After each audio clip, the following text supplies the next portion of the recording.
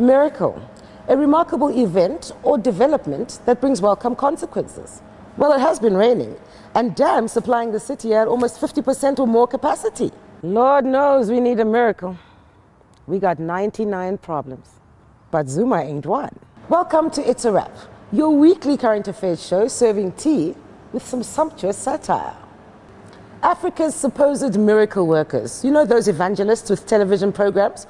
Well, 3 of them had Namibians in their visions recently. He came on and he said something that is very important. He said, he is the one that is killing them every day and sucking their blood. And he told me the river where he resides. And he took me in the direction and I saw the palace where he stays. With all the workers that is working for him. And the next assignment that he told me is that he wanted to cause train accidents and many blood will be shed. That in Namibia is going to cause train accidents. And I said, when? He said, very soon. Give me the date. He refused to give the date, but he said, very, very soon, going to cause train accidents that will suck many blood. Remember that though. And then the oil flogging Bushiri from Malawi bust through with a Namibia, I pray for you.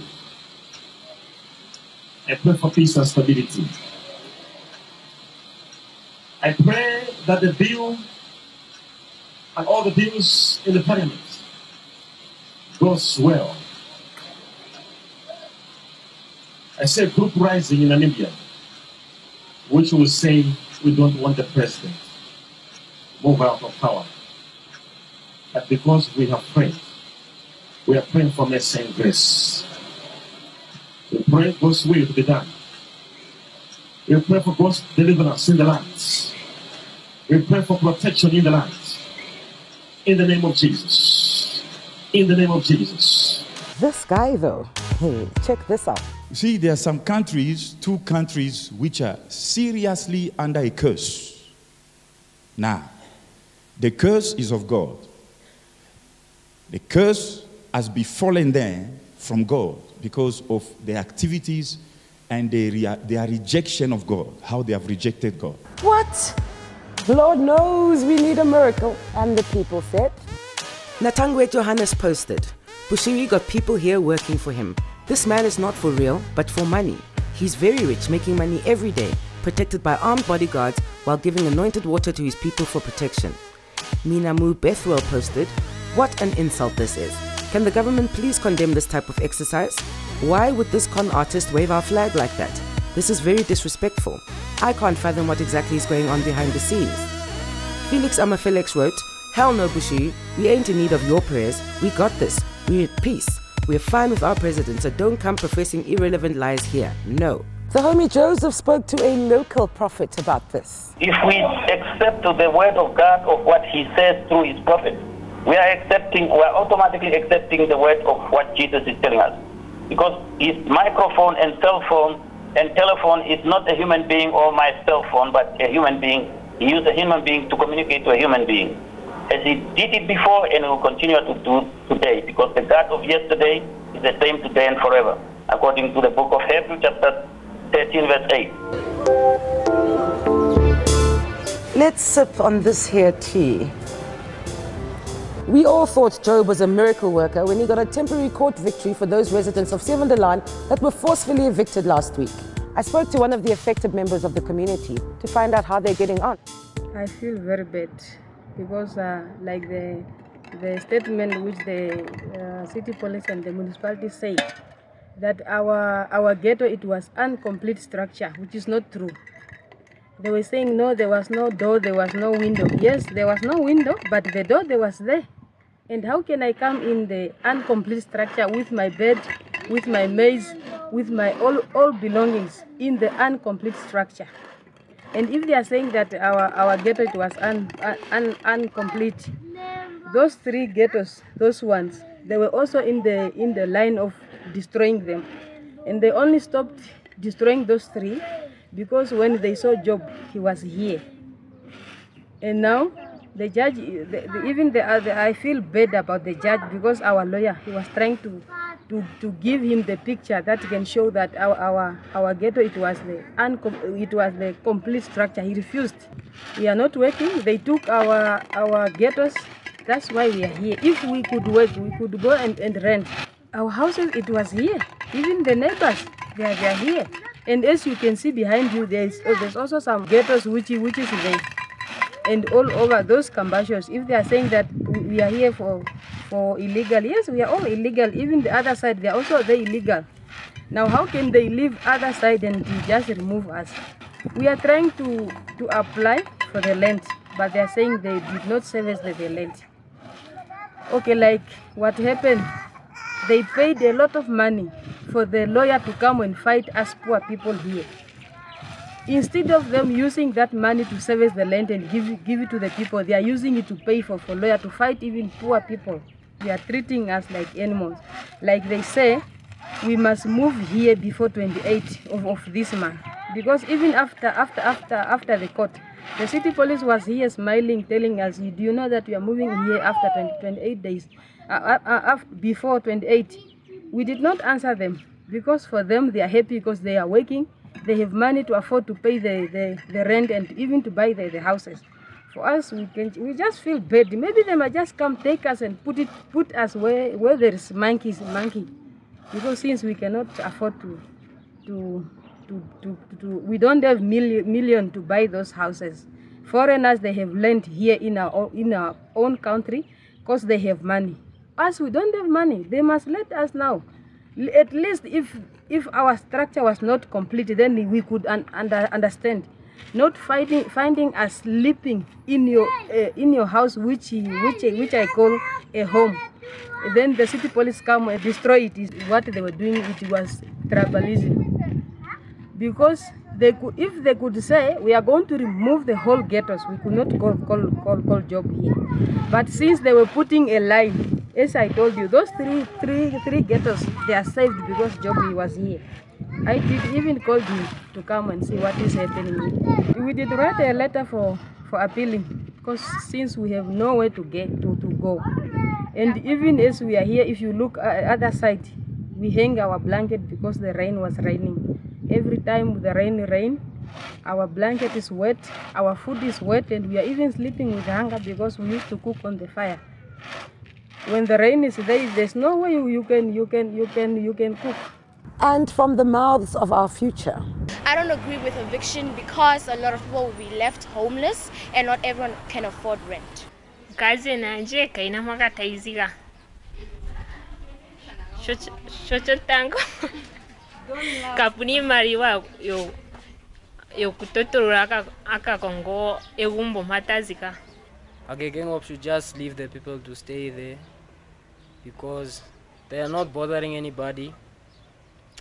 At least they have a shelter and don't depend so much on the government side. And yeah, there are also kids who live with their parents there and they are the next kids to take over the country. Ipangiro ya kumbo kutarapo na mori mpya either mpya gumbo ni ikuja. Ni sharamatazi. When it's time for vote, it's the time they say that we are giving way, but no ways. They are just struggling. Since people are selling kapana, they want to destroy their things. People are struggling for themselves, but the government is just saying they cannot just see how people are suffering. The president delivered his State of the Nation address last week and had this to say on the contentious land issue in this clip produced by the homie Joseph Shafin. When approaching the land issue, we will not condone lawlessness. Settling on any land without permission is against the law, and land grabbing will certainly not be tolerated. This includes those who erect illegal structures on unserviced land and then demand for municipal services. This cannot happen because you went to settle on an area not settled. Last week, we spoke to Monica Nambelela, a social activist and member of the RDP, about the land issue. If our children could talk, they could narrate the story of the homeless. Namibians are living like refugees in their own country. It breaks my heart every time. This is a complex. There are about 100 flats. It breaks my heart every time to see a displaced child. and it's every month. You cry with that family that can no longer afford to pay the rent. There is a displaced child. A displaced child is affected at school because maybe the parents, the child was going somewhere to a nearby school, and because of not being able to pay the month's rent, now the child is displaced, can't find a school, and what our policy drafters do not know is that some of those kids, it could be contributing to street children, because once you are out of school and you can't find a placement for 2 weeks, it's enough of a reason to be wandering around in town begging for $1.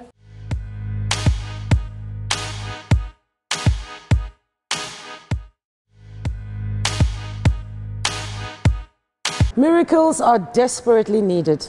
Namibians are now divided on who should actually be beneficiaries of this genocide reparation money. The president recently announced that all Namibians should benefit.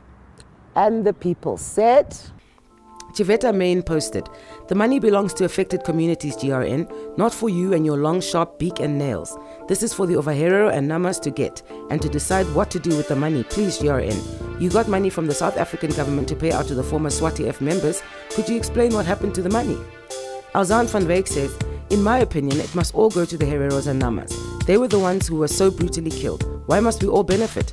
I don't have money, but God knows it is wrong to rob people of their rights. We all like money, but this money should go to the Herero and Nama people, even if it is a lot. They deserve it." Ayatollah Pedro posted, "Why is so-called veterans' money not benefiting all Namibians? Now you want money that Namas and Hereros deserve to benefit even those who are not Namas and Hereros."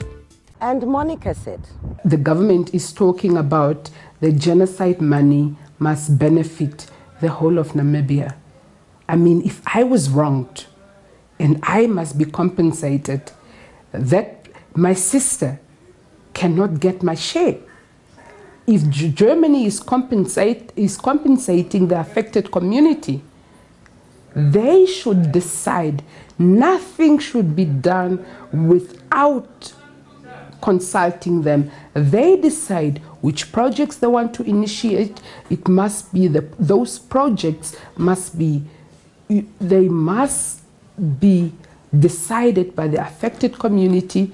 Government cannot just decide everybody is benefiting from it, because when the veterans, those who sacrificed their lives, or those who were involved in the liberation struggle, when they got their 50,000 plus their 200,000 compensation money, I mean, why was the same spirit of sharing why was it not the case? Why did that money not go to all the Namibians? So genocide money must go to the affected community. We took to the streets to gauge public opinion. With the issue of the reparation, it would be fair to give the money only to the people who were affected or who are actually affected. Ich denke, dass die Leute das Geld bekommen sollen, die unter dieser Herrschaft auch gelitten haben und die viele ihr Leben gelassen haben, und die Nachkommen sollten dieses Geld haben. Und nicht für alle, das ist, wie man in Deutschland sagt, das Gießkannenprinzip. Dann haben alle wenig, die es brauchen, genauso wenig. If money come in this country, it's not only for the Namas oder von Wambos or whatever. He must give every kind of people what here is. It's difficult to find out who really needs the money, and so maybe it would be best to give it to those who were affected. We don't even work along those tribal lines. That these projects are for the Nama-speaking people only. These projects are for Shirero-speaking people only, or Shivampo, etc., etc. So I think if the money is given to government, then the government can best use it to develop the country in many areas. And Cecilia said,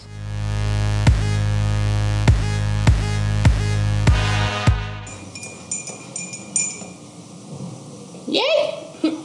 Nowadays, we are drinking coffee at work. Our parents never drink coffee those years. Because the Germans, they used to abuse them. And you know what? Maybe I don't understand English good. They are saying they have to share the money, everybody in the country. When it was the Hereros and the Namas who fight for this country, who died for this country, today they are saying they have to share the money with other people. What about the head who came here? You didn't see a Bambu head, you didn't see a Kavango head, you only saw a Nama head and the Herero head there. Now today they want to eat the money. That money belongs to the Namas and the Hereros. Let them buy their own land so they can live with their money, enjoy their deaf money.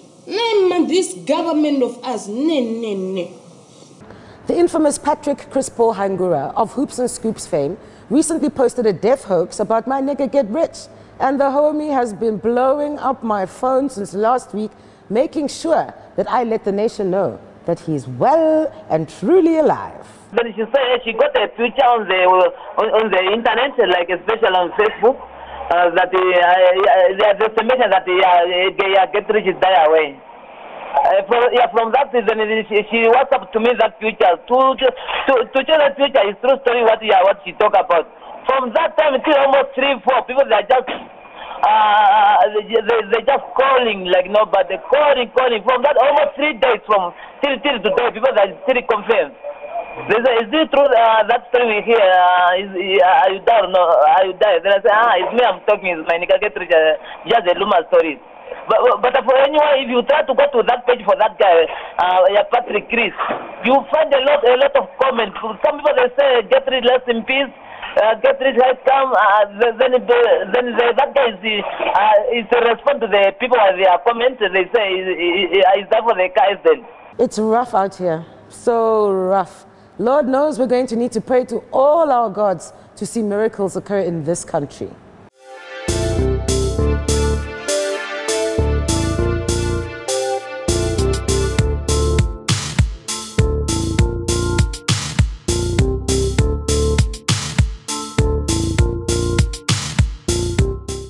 How sad. We spoke to Erasi to find out just what's going on. I'm starving here in Namibia. I studied for all those 15 years, but still now I didn't get a job. What's the use of being in Namibia?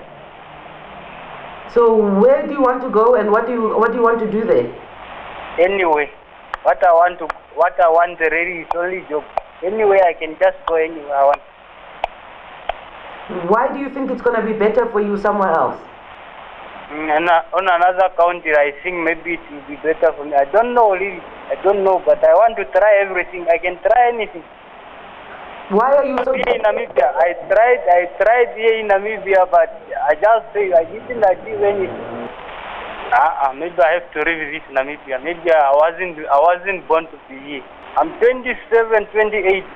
No, my friend, I'm qualified. I got a diploma in construction industry, but when I got to apply, when I got a post there in the newspaper, then I apply. I don't know how it is. It end up like someone who is not qualified is the one who gets the post.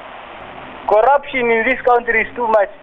Even you can even feel sometimes. I used even to feel like they are dogs. Those guys who are rich, the parliamentarians, their dog even feeds better than what I feed. What we people feed here. The food they give to their dog supposed to come to us, because here what we eat here, their dog cannot even give a taste to it.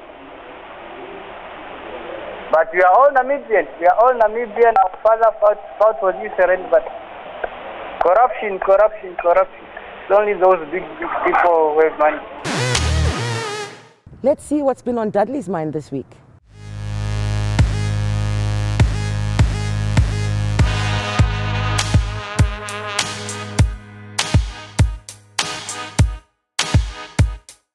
I don't know what kind of divine intervention will be required for us to start valuing our lives. The carnage on our roads this weekend claimed 10 lives, and countless more were injured. What's it going to take, Namibia?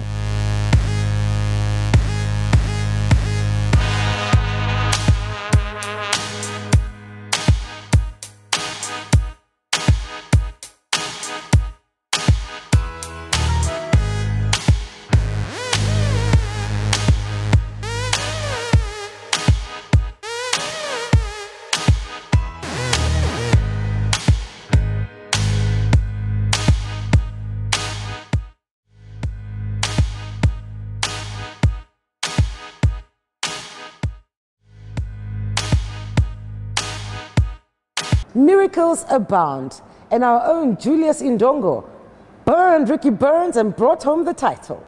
Indongo is the only boxer in the country to have 3 world titles to his name. It was not that easy to be there on someone's backyard with a population of more than 13,000 standing for less than 20, because there are also students that we also came and also some Namibian on the other side, but plus minus I think we were almost around 30.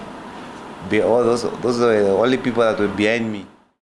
This guy can now add the WBA super lightweight title to his IBF and IBO championship belts. We also spoke to his promoter Nestor Tobias on his ability to produce boxing prodigies time and time again. I'm just encouraging other boxers. Don't worry whether you train in Kobabes, you train in Shakati, you train in Hangwena, Oranyemun, Swakopmun. Don't be shy to contact me.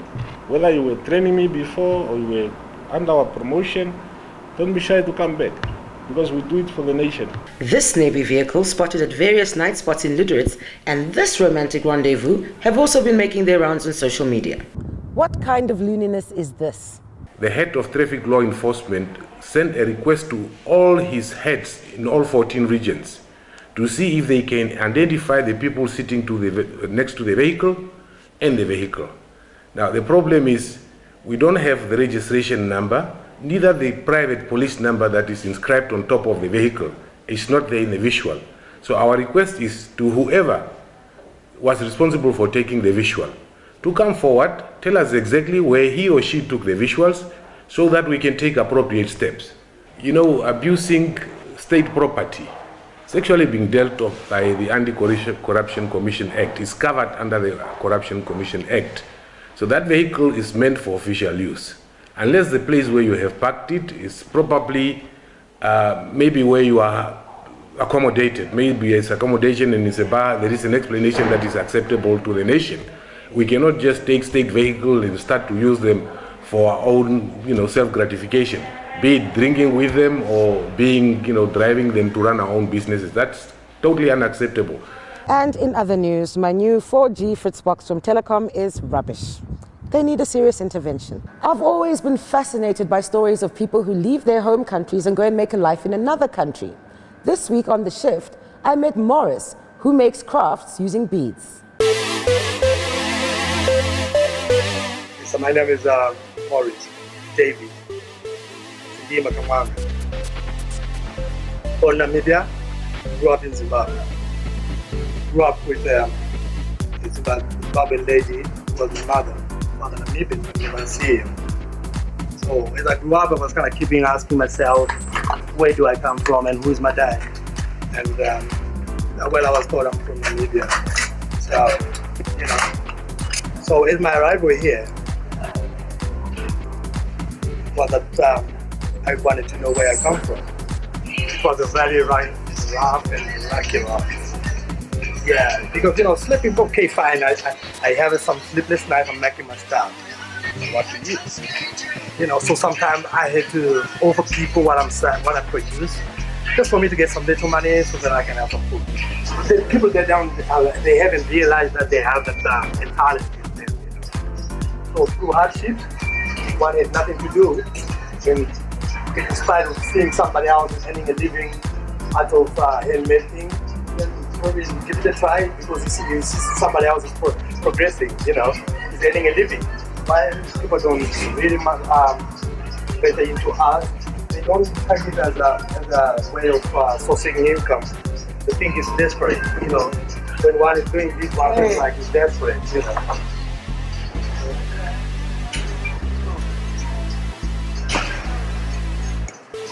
And how long does it take to make an average one piece? One piece for a total of 6 hours. Okay. So in one day? Yeah. And would you buy the beads? Yeah, I buy the beads. We prepare the glass beads. Okay, yeah. Even if you put it outside, yeah, it's survive.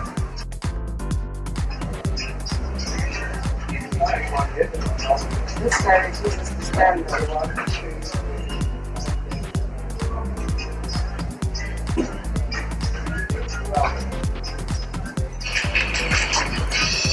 Like a bark of tree, one can use it to to put on some jewelry, right?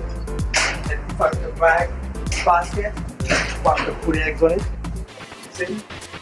And if I can understand its measurement out of a straight metal, one can use it as a tray, as a candle holder.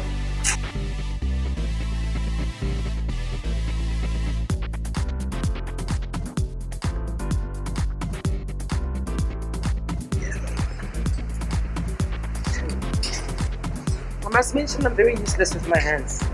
Cool. We need more people like you. So what do you do? So you just have these tribes.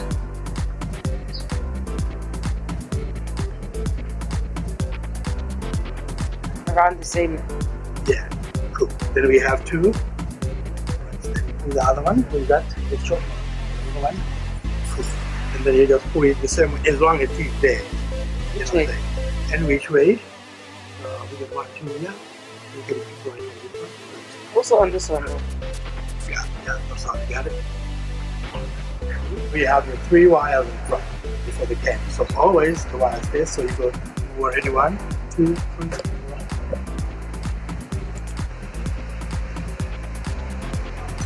Aha! Good.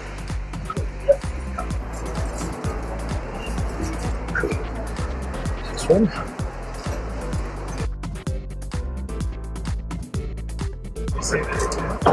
And just like that, it's a wrap. The homie Joseph travelled down south last week and got us 3 shout-outs from fans in the south. Jalep. It's a wrap.